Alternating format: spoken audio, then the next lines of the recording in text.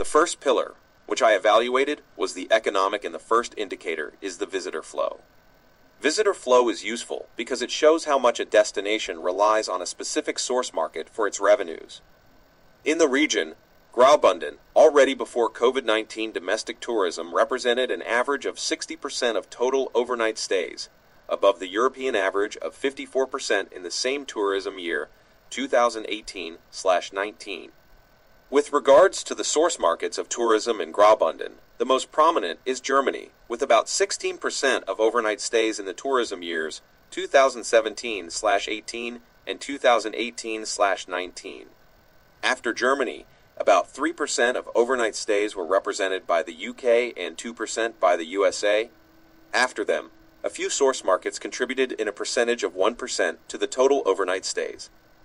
This indicator shows a good distribution of the origin markets, even though the big role played by Germany could be critical if Germans could not travel to the region for some reasons. YC Arena Gruppe's net income has been constantly increasing from about 2 million Swiss francs in the tourism year 2017/2018 to more than 21 million francs in 2021/22, with the only exception of the year 2019/20, when COVID-19 caused them to generate a limited loss. According to the statistical framework of the UNWTO, the seasonality in a destination not only refers to environmental and social dimension, but can have an effect on the economic dimension too. Suppliers in the tourism sector could suffer from not having sufficient resources to maintain their incomes during the low season periods. This is certainly not the case of Flims, Laax Falera, where a single company comprises many different stakeholders. But we were told in Laax that they rely on the winter season, which generates 85% of their total revenues compared to the 65% of total overnight stays in the year, which reflects a high level of seasonality of revenues, and thus there is room for improvement. The economic benefits also consider who can take advantage from the revenues and investments generated in the destination. The percentage of second homes in Flims Laax Falera is quite high, more than 70% in all three municipalities, making the economic benefits that derive from the tourism industry not available to locals that represent only a minor part of the ownership share in the destination. The next indicator, evaluating the assets and the investments in the destination, shows that in the last 10 years they completed the Pro Kicker line in the snow park, opened the largest half-pipe in the world, and started operating the new 10-seater gondola. And they are now working on the innovative project of the Flims Express, testifying huge investments in the tourist infrastructure in the destination. In fact, from their financial statements, it is visible how they yearly increase their investments in material assets, which reached the incredible amount of above 68 million Swiss francs in the year 2021/22. The last indicator used to evaluate the economic pillar is the employment, considered under an economic perspective. Data about the entire regions or provinces of Embaden and Surselva were analyzed. It must be stated that also jobs in the dining sector were considered as job in the tourism industry, even though not all restaurants' activity is consumed by tourists. Nonetheless, this was made to get a general understanding of the current situation in the destination. For this indicator, it would be correct to allocate the right proportion of consumption related to each sector. Not all food service is consumed by tourists. Show that in the number of full-time equivalent jobs in accommodation and dining in Embaden contributed to 10.18% of total jobs in 2016. This number continued to slowly decrease till 8.0% in the year 2020.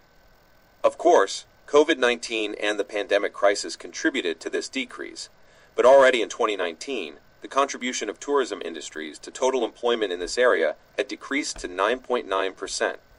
In Surselva, evidence shows that the trend is different, with accommodation and dining/food service contributing to 13.30% of the total full-time equivalent jobs in the year 2016, and a continuous trend, which led tourism industries to count for 15.82% of total jobs in the year 2020. The second pillar for the sustainability analysis is the environmental one, and for it, I first used the indicator of water consumption. I couldn't find any data about the total water consumption of the destination, but it is to say that in the annual report 2021/22, they declare that they consumed 10.1% less water than the previous year for snowmaking. Still, since they manage the whole destination, the Greenstyle Foundation would probably have the resources to measure the total water consumption. Together with water consumption, I analyzed energy consumption. Flims Laax Falera consumes, according to what Redo Fry told us, 28 W a year, of which 60% still comes from fossil fuels. Moreover, they still consume an amount of about 350,000 liters of heating oil. With the Greenstyle Foundation, they have plans that show the possibility through new, more sustainable buildings and transport, for example, to reduce the energy consumption of 6.8 GU by 2030. They also plan to eliminate the use of heating oil by 2026, thanks to new efficient buildings. This is remarkable, but the projections we were shown in Laax seem a bit optimistic. Certainly, they're doing good with some actions such as the first mountain bike trail to be built without any fossil fuels, and the installment of ALED lighting in the Rocks Resort parking lot with motion sensors save up to 90% of energy. During our meetings with the employees of YC Arena Group, we were shown the terrain corrections they have done to build the snow park. They changed the steepness of the ground and adapted it to the shape of the Pro line. On the other hand, thanks to this intervention, they stated that they save 44% of the total amount of artificial snow during the preparation of the snow park, and they also consume 40% less diesel, reducing the CO2 emission of the same percentage. The fourth indicator of environmental sustainability is the respect of the environment. Redo Fry itself admitted that with the new project of the Flims press, they're going to use concrete that doesn't come only from the region, and in this sense, they could be more sustainable, but this is probably no one does in the real world.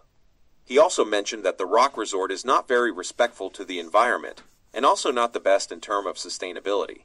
The big windows are, in his opinion, a trap for many birds and do not help in the energy saving, as they're less efficient. Nevertheless, the Greenstyle Foundation project started only in 2010 and could not really have a say on the construction of the Rock Resort. But he said that they are now trying to improve and enhance a more sustainable construction. An example regards the installation of vertical photovoltaic panels that produce energy also when there is snow on the roof.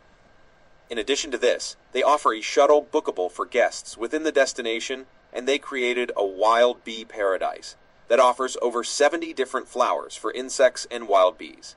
The last indicator for environmental sustainability is the waste production. The Greenstyle Foundation has the motto of reduce, reuse, recycle, and they have a goal, zero waste, which they want to reach by 2030.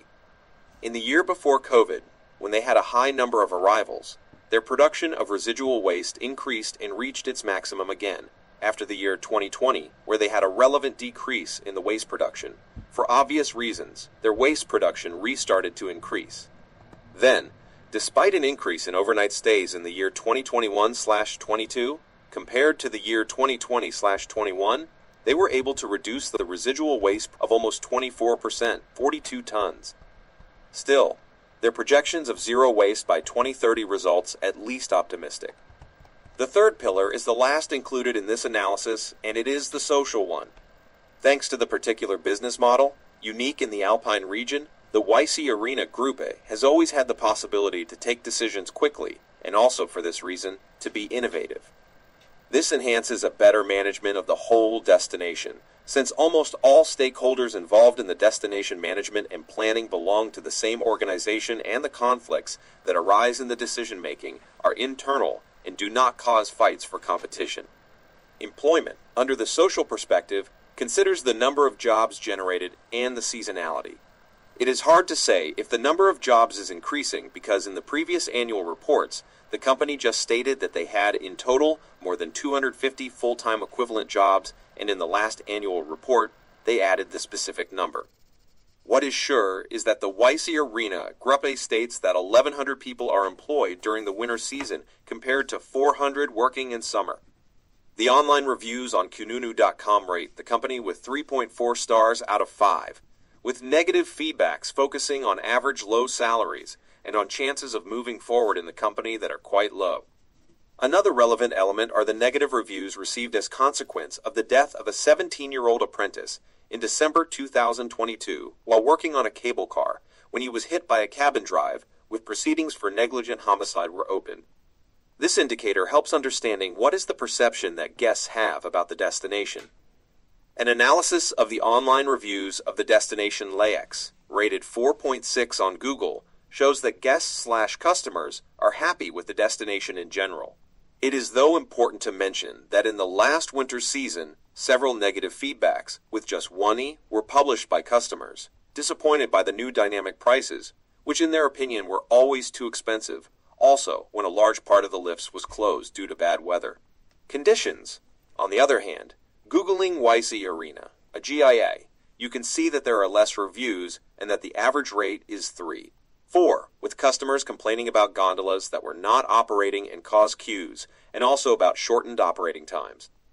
Also here, the incident which involved the apprentice in December 2022 is mentioned, with users accusing the company to not give importance to their employees' safety. My personal perception, while conducting this analysis, is that the information we got from Rito Fry and all the representatives of the company in Laax and what is contained in the annual report show some differences in facts and figures, resulting in a transparency that could be improved. The last indicator I introduced is the accessibility, to which I give a broad meaning. Considering, for example, the house market in the destination, in Flims, Laax, and Falera, as mentioned above, more than 70% of the houses are second homes. After a Swiss legislation of 2012, in those municipalities where this share is above 20%, it is now impossible to build new second homes. The negative side of this prohibition is that the prices for privately owned apartments went up to 16,000 Swiss francs per square meter in Flims and Falera, and 13,000 in Laax in 2021. These prices doubled from the beginning of the century. One negative remark that I would like to point out is that in the website of the destination Flims, Laax, Falera, there are no easy accessible information for people with disabilities, which makes me perceive the destination as projected for freestylers, but not very welcoming for everyone.